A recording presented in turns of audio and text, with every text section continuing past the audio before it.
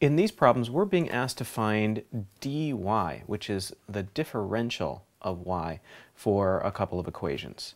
So if you haven't come across differentials before, it probably won't be too hard if you're pretty good with derivatives. The differential is a different notation, and then it has a particular use in approximating values of functions.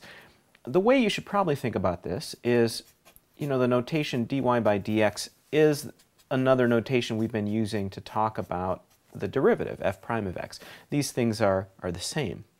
If you look at just the dy part and just the dx part, that's what we call the differential.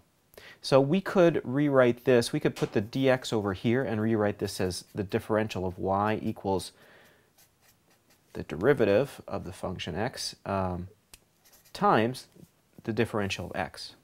This is useful because this can be used to approximate the value of a change of a function. So if x varies by so much, we could call that the differential of x, and then we could compute the differential of y by multiplying by the derivative of the function at that point.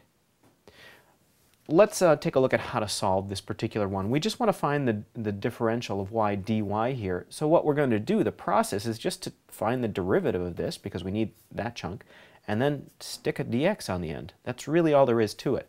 So let's try that. This looks a little bit complicated. We're going to need to use the product rule here.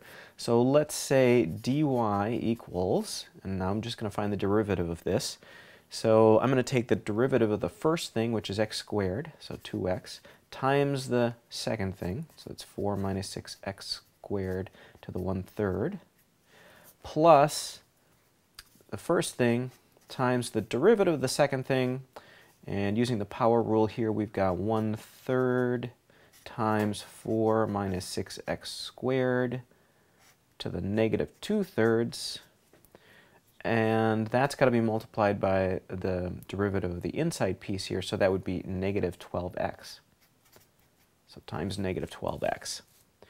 And it looks like we can probably do some simplifying here. Let's see. So we've got, oh, and then all of this we have to stick a dx on the end, but we'll get to that in a minute.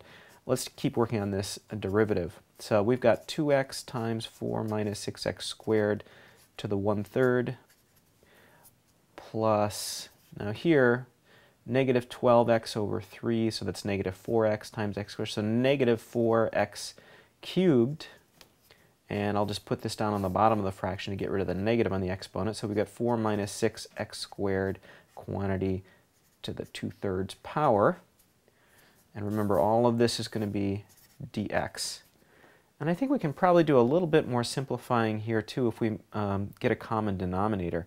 So if I multiply this chunk right here by, let me just get some scratch paper here because we're going to run out of room. So let's go ahead and multiply this chunk right here. So I've got 2x times 4 minus 6x squared to the 1/3. And to get the common denominator here, I'm going to multiply this by 4 minus 6x squared to the 2/3 over 4 minus 6x squared to the 2/3. So I'm really just multiplying by 1, so that's not going to change the value of anything.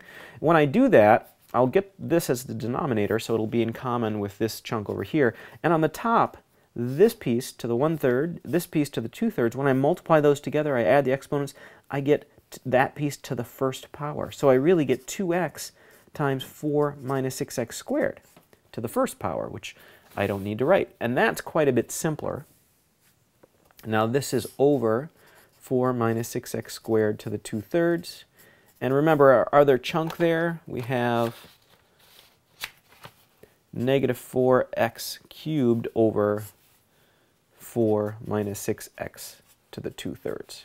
Since we've got common denominators now, we can go ahead and do the subtraction here. We've got to multiply it through this 2x first, so I've got 8x minus 12x cubed minus 4x cubed over 4 minus 6x squared to the 2/3. And this comes out to be 8x minus 16x cubed over 4 minus 6x squared to the 2/3. And remember, we were trying to calculate dy here. This is the derivative, and dy is the derivative of the function times dx. And that is our answer. A little bit of work there. Let's try the next one. So this next one here, we have y equals 2x minus 3 over 3x minus 4. Looks like we're going to have to use the quotient rule here to take the derivative of this chunk. And remember, to find dy, we'll just take the derivative of this and then slap a dx on it. So quotient rule, low, 3x minus 4, times the derivative of the top, low d high, that's times 2, minus high, 2x minus 3, d low, and that's times 3, all over low squared, which is 3x minus 4 squared. Now we can do some simplifying here. So this is dy equals that times dx.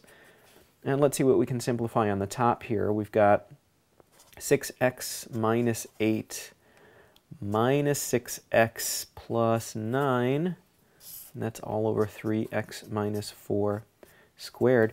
This 6x is, this simplifies to 1. So dy equals 1 over 3x minus 4 quantity squared dx. So that's a little bit of work in finding the differential of y. My name is Larry. I'm a teacher at EdVision's Off Campus. It's an online project-based school in Minnesota. If you're interested, you can check us out on the web at lovethischool.org. Thanks.